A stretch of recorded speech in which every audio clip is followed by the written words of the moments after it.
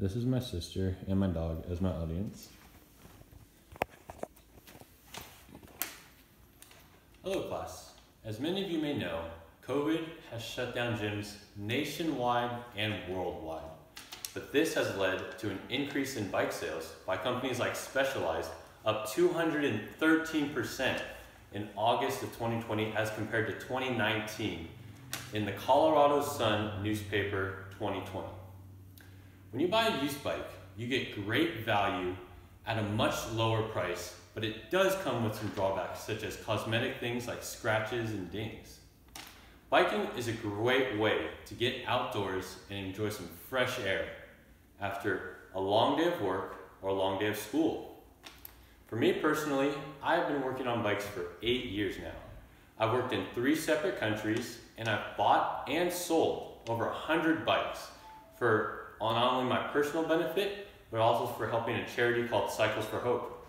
Today, I will be discussing with you guys the 3 aspects you will want to look for when buying your used bike, which include bike size and type, condition, and price of your new used bike. So online is filled with thousands of great deals, but also deals that you want to avoid. Size and type of the bike that you're going to be purchasing will be paramount to the comfort that you will be experiencing as you're riding. Choosing the correct size of your bike will not only ensure that you enjoy your ride, but that you'll just keep riding day in and day out. According to Bicycling Guide Web 2020, to measure the size of the bike, you'll want to measure from the crank, the middle of the crank, all the way to the top of the seat post. And once you do that, according to Bicycling Guide, they recommend looking at their chart to determine what size frame you will need based on your height. So now that we have your frame size figured out, we must look at the right type of bike that you want to purchase.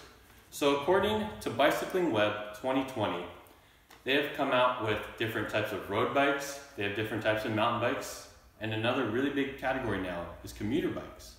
So these 3 make up the main types of bicycling out there.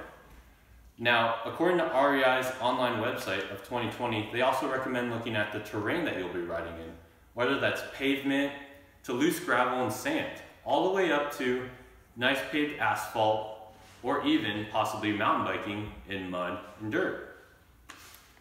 Now that we've discussed size and type, let's switch our gears and talk about condition. A great indicator of how well the bike is maintained is to look at the overall bike's condition. The first step in making sure that your bike is in great condition is to look at the mechanics of the bike. That'll include the brakes, the shifting, and other various components on the bike. Dreyer from Bicycling Magazine 2020 recommends to look carefully at the drivetrain, which includes the chain, the cassette, and also the crank and derailleur. This will not only save you hundreds of thousands of dollars, but this could save you plenty of time from fixing and possibly going to the bike shop. Dreyer's also recommends that you do a thorough test ride of the bike to ensure that all the components are working, including the suspension and any of the bearings that could be anywhere along the bike. Lastly, he also recommends looking at the paint and wear. Dreyer says that small chips in the frame are no big deal, but cracks in carbon frames can cost you hundreds of dollars to repair and are true headaches when it comes to fixing the overall bike when you buy it. And Dreyer lastly recommends, if this is your first time buying a used bike, he recommends bringing a friend along that has a little bit more experience than you possibly, just so that you have an ease of mind that you're making a great purchase.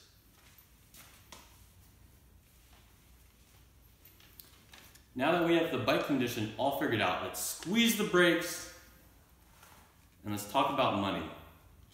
Money is very important when buying a used bike. You get better bang for your buck when you buy a used bike as compared to a new bike. First thing that you're going to want to do when you're looking into buying a new bike also is to compare prices everywhere. According to the Pros Closet web, they recommend looking on like Check-a-Flip and eBay to see if the price that you're paying for your new bike is the right price or if it's overpriced or underpriced. The Pros Closet also recommends looking at the bike's components to see if they've been upgraded, and that could also possibly increase the value of the bike or decrease it if it's a true classic road bike or mountain bike. So once you've figured out the price of the bike, you will want to determine if it's time to negotiate on the price or walk away from the bike if there's too many problems or the repairs are too expensive. The Bike Exchange Web of 2017 said that a cheap bicycle with a lot of repairs is not a cheap bicycle. And as simple and as straightforward as this statement is, this would have saved me a lot of money when buying past bikes. Kavanaugh from Bike Exchange also said to include lights and locks when you're making your initial budget for your bike, as these might be small things, but will increase your riding and your ability to ride much more greatly. So now that we've looked at prices and we've looked at all the moving parts that come into buying one used bike and all the things that take to get a great deal, we have learned so much. So in conclusion, we have learned that when you buy a used bike, you get a lot more for a lot less. But as I've said, doing your homework and comparison shopping and making sure that you get the right size and looking at the overall condition and the price, those are all big things to consider when you're looking online or looking at a yard sale.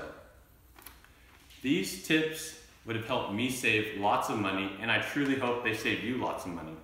And as one of my friendly neighbors has said to me before, a mistake that you make that costs you money is a mistake you'll never make again. Thank you guys for listening.